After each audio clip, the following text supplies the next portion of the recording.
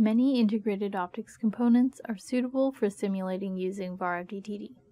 Some examples that can be simulated using VAR-FDTD are star couplers, waveguide tapers, MMI couplers, ring modulators, and soliton propagation.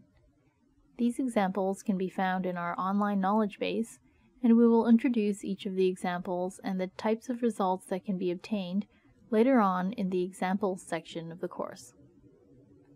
It's important to be able to recognize when the VAR-FDTD method does not work well. These are some example cases. Fiber optics cannot be simulated since the structure is not planar.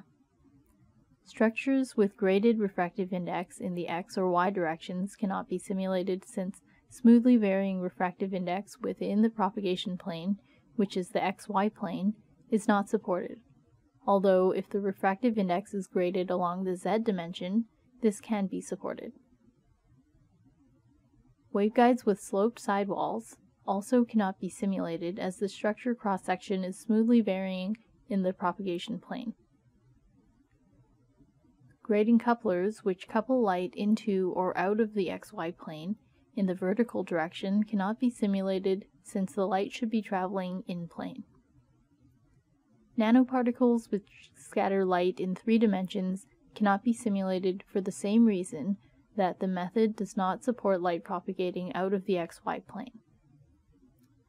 Finally, grid attributes such as permittivity rotation, NP density, or temperature grid attributes imported from device simulations are also not supported.